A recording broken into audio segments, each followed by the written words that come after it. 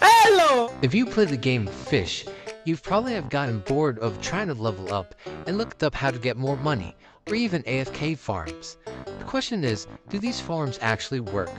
Are they just viruses? How good are they? Let's answer all these questions.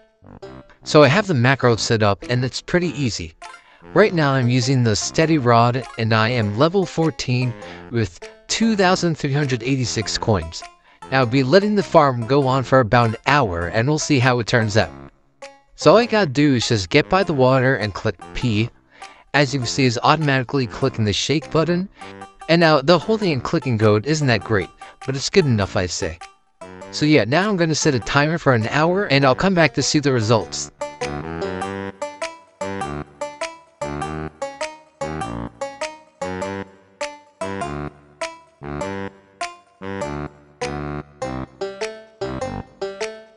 Alright, we are back, and it seems like we have caught a lot of fish, and pretty good ones too.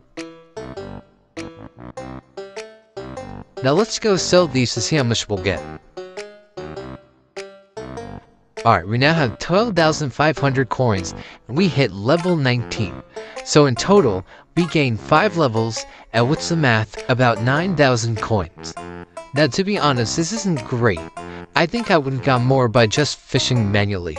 Now I won't say this is 100% accurate, because you guys may have way better rods than me, and might have gotten way more fish. If I ran this for 5 hours, I would approximately get 45,000 coins, which isn't terrible. I do recommend doing this method only if you've played a lot, and you just want to get the depth key or specific rod.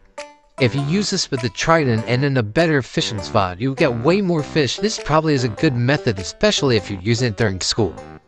If you want me to do this again with better rods, comment, like, and subscribe, and I'll see you in the next video.